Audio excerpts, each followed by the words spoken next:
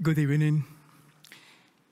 Mr. Wilson, members of the board of the National Endowment for Democracy, distinguished guests, ladies and gentlemen. It is an honor to receive the Endowment Democracy Service Medal tonight, and I would like to express my sincere gratitude for this meaningful award.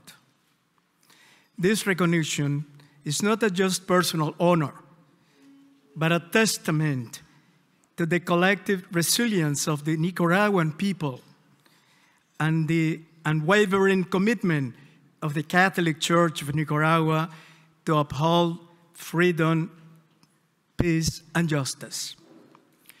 Throughout history, the people of Nicaragua have demonstrated exceptional bravery in the face of immense challenges.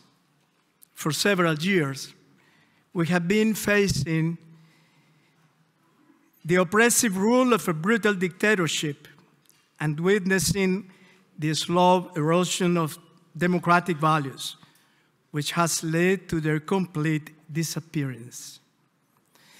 To receive this medal bears witness to the courage of my people, who continue to resist and persevere. I am honored to dedicate this to Nicaragua's courageous citizens who are worthy of this prestigious award.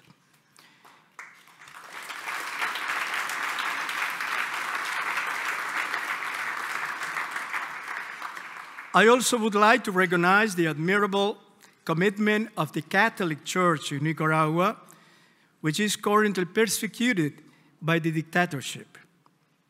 It has always been a safe refuge for the poor and oppressed, and remains a beacon of hope in society. Today, I offer this medal as a tribute to the prophetic spirit of the Catholic Church of my country.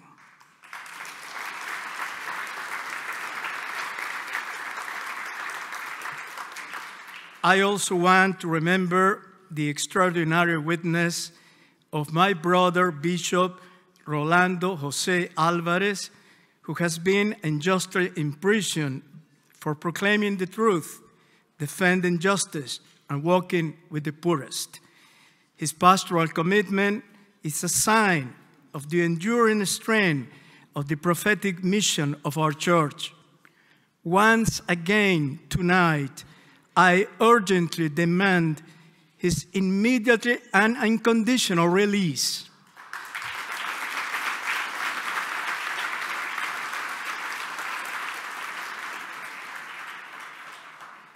The challenges we face in Nicaragua are far from over. We continue to confront a repressive regime that seeks to stifle our aspiration for a better future. The international community must act swiftly and decisively to increase effective diplomatic pressure on the Nicaraguan regime. Dear friends, I urge you to support Nicaragua's brave people and sustain the cause of democracy and human rights in my country. We are a poor, small country. Please keep in your heart, in your mind, my country.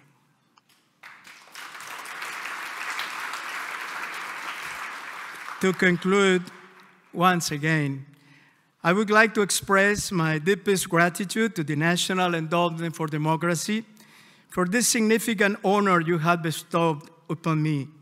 The medal I received tonight reminds me of my commitment as bishop to stand by my people and continue spreading the gospel's light among them.